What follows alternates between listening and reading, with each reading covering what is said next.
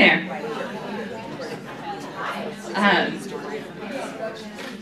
Thank you so much for asking me to be here. Before I get started, when Sana called me and she had this idea for a conference, and she's like, we really want a social entrepreneur to come and talk, and we want you to tell stories, and we'd really like you to talk about balance. And I just laughed, because being a social entrepreneur is really not that different than being any other kind of entrepreneur, and that...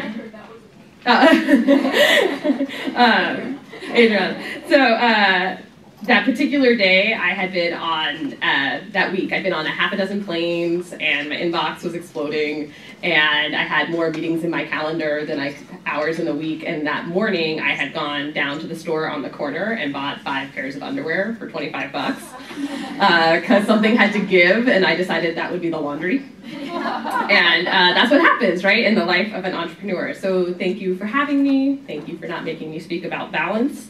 I'm excited to have that conversation, but I'm not equipped. But I do think a lot. I do think a lot about passion. So thanks for letting me be here. So for 7 years, I ran a philanthropic network called Spark, where we invest money, time, and attention in grassroots women's organizations all over the world. With 10,000 members, Spark is the largest network of millennial philanthropists anywhere. And we also have 50% male members, making us the only women's organization with that rate of male participation. And over the 7 years while I was there, our 10,000 women and men invested in 136 women's organizations in 17 countries. And as executive director, it was my responsibility to oversee the philanthropic investments. So several years ago, I traveled to Tanzania, where I met this young woman. I visited a girls' school, and my job that day was to scour for signs of impropriety. Was there a school building? Did they have books? What was the number of girls there, the numbers they had told us they would be in their grant proposal? And I had the opportunity to interview this young woman with the help of an interpreter. So we sort of got to know each other initially, but my core question to her was, what is your greatest barrier to getting an education? And the interpreter responded for her, a paddle. I looked at her, I looked back at the interpreter, I looked back at her, I was like a paddle? Like a paddle? Yes, a paddle. This young woman traveled 3 days to get to school, one of which she spent canoeing. And in her last trip, her paddle cracked. Now, to get this girl to school with everything we thought she needed, and by we, I mean the experts. She needed school fees, she needed a uniform, she needed books, sanitary supplies. It hadn't occurred to me that she may need a paddle. Right? We know if a girl gets educated that she will educate her family and her community, and her life outcomes will be drastically different. So too will those of her community. The cost to send this girl to school with everything I thought she needed was $1,000. The cost of the paddle was $8. So this girl was $8 away from changing her life for a generation. And I tell that story because throughout my career, I've had really the blessed opportunity to be in rooms like this. Really smart women talking about leadership and leaning in. And by and large, the advice that I've heard has been fantastic. But sometimes you just really need a paddle. So I think there are 3 common pieces of advice about passion that need a reboot. The world we've inherited is drastically different from that of our mothers, and we need to advance the advice. So the first is do what you love. That sounds great. I don't think it's accurate. I think you should do what you must. For all entrepreneurs, there are moments when you are in it, right? You are working really, really hard, and you just will not love your job. It's not possible, it's too brutal. But if you are doing what you must, you're doing what you can't help but do, the path is clear. It will be hard and you will struggle, but it will be clear. I didn't start out thinking I was going to be a professional feminist activist, but that's what happened. My university had a work-study program where you could check IDs at a library, or you could go work for a local nonprofit. And so I chose the latter, and I got a job working at a domestic violence shelter, and it was my responsibility 4 days a week from 6 a.m. to noon to check women in. And so there you are, you're sitting with women after probably the worst night of their life, and you would hope you'd spend that time consoling them, being with them. But that wasn't my job. My job was to help them fill out paperwork. Paperwork to get on food stamps, paperwork to get their kids into new schools, paperwork to get new driver's licenses with different names. It was like form after form after form after form. It was heartbreaking. Their needs were great, and the bureaucracy was just maddening. I believed there had to be a better way to help women help themselves, and so I set about doing it. I started volunteering for all these different women's policy organizations. I got a degree in gender policy. And when I was spending all my free time doing this work, I realized it was my work. Do I love that I spend my days fighting for basic dignity for women and girls? I do not.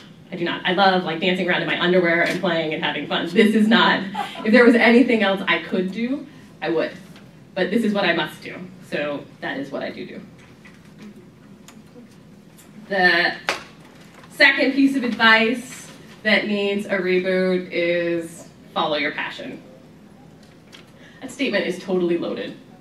It presumes that you know what your passion looks like in practice, and that if you just followed it, you could totally attain it. And if you asked a dozen professional feminist activists how one would become a professional feminist activist, you would get 100 different answers.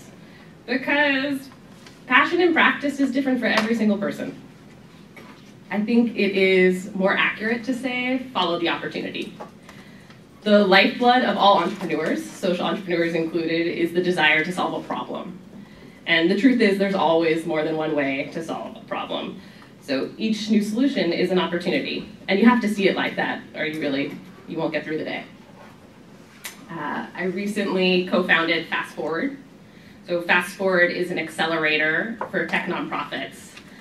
Our first cohort is this summer, and it's made up of 5 really incredible tech nonprofits. They're going to receive investment, mentorship, and training to solve some of the world's biggest problems around health, education, the environment, and human rights. And it may seem incongruent, like being a professional feminist activist and now working in technology, but it's not. And I'm not just talking about diversity, and I'm not just talking about STEM education. Feminist activism is core to technology. And I can tell you because in my time at Spark, I watched as mobile technology drastically changed my work. In 7 years, I can't really describe how remarkable the difference was. In places where there is no doctor, Spark grantees were using mobile phones as mobile medical clinics. In places where women can't own bank accounts, and there are many places in the world where that is true, women were using mobile technology as financial hubs.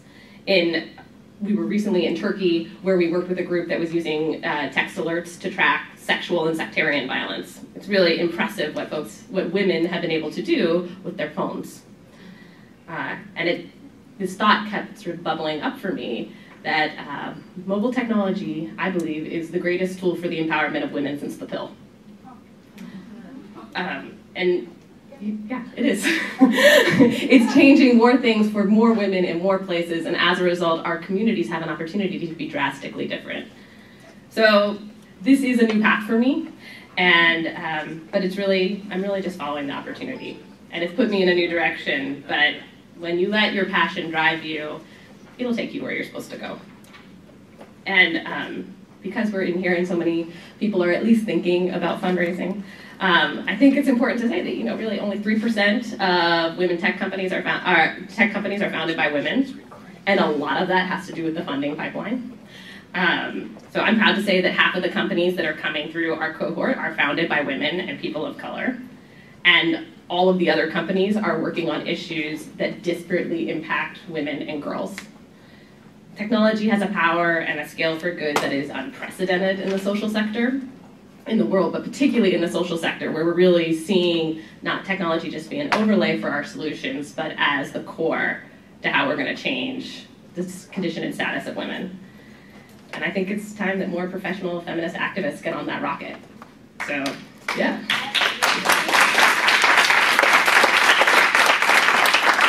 So I'm following the opportunity. Yeah? For the sake of time, one question. Yeah. You can get a good one. Another question. Yeah. Shannon, what kind of fundraising are you doing for Fast Forward, or are you?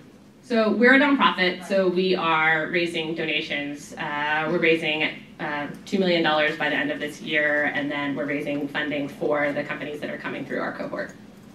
Okay. And can we give to your nonprofit? Yes, I will be here collecting donations. Yes, thank you. Yeah, because that's how we're going to start. When we think about the other most problematic comment is, what would you do when you're not afraid? I think fundraising in particular is something that women are really scared about, and you have to, you have to embrace the fear. You have to become friends with her, because she is the thing that's going to tell you when you're pushing hard enough and how to go further. So thank you for this. More questions? Okay. Thank you very much.